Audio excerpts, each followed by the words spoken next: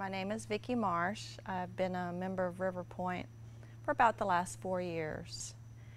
I always wanted to be in control, thought that that's the way I could fix my life. And the more I give it back to God, the more peace I get back. Was never really sure about the whole baptism thing. I was confirmed when I was 13. I really thought of that as my baptism.